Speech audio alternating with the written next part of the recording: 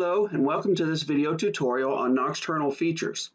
In this version, we're primarily going to talk about RIP phase, or identifying thoracoabdominal paradox. The AASM manual for the scoring of sleep and its associated events states that there are 3 rules for scoring hypopneas as obstructive versus central. This has always been controversial, but these rules are pretty straightforward. Number 1, that there is snoring during the event. Of course, this is easily identified through the snoring channel. Number 2, that there is increased inspiratory flattening of the flow signal when compared to baseline. And this is usually pretty easily identified through a nasal pressure transducer.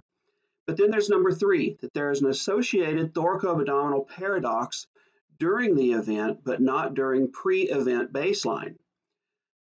Trying to visualize where there is actual paradoxing of the respiratory effort channels has always been challenging, but this RIP phase feature will help us in doing that. Here we see a 5-minute compressed view of a basic respiratory montage. We've got our flow channel, we have our RIP flow channel or a sum, and our effort, thoracic and abdominal. In looking at these specific hypopneas, we can look at our effort channel and try to visualize to see if there is any paradoxing to help us determine if this is actually obstructive or not. Of course, this one does have snoring, so that we would believe that it's obstructive, but the RIP phase can help us in absolutely determining the origin of this event. To add this channel, we'll go to Signals and Data and click on RIP phase to add it.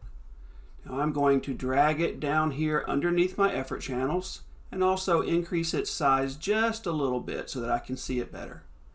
Double click on the channel to bring up the properties, and I will set the axis.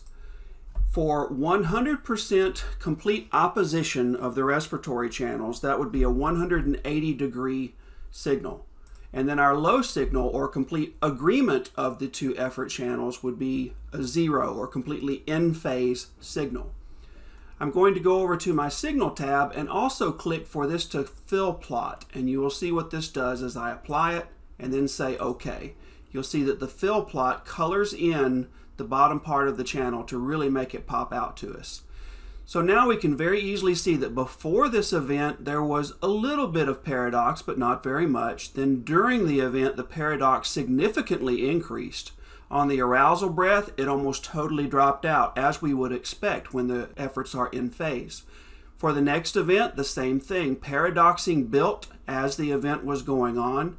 And then this next event, which is an obstructive apnea, we can see paradoxing significantly build during the event and then drop out during the arousal breath. This channel helps us point out very clearly that these events are obstructive in nature. And of course, for a central event, we would see exactly the opposite, that we would not have an increase in paradoxing during the event for a central. I hope that this feature is helpful to you. Please let us know if we can help in any way.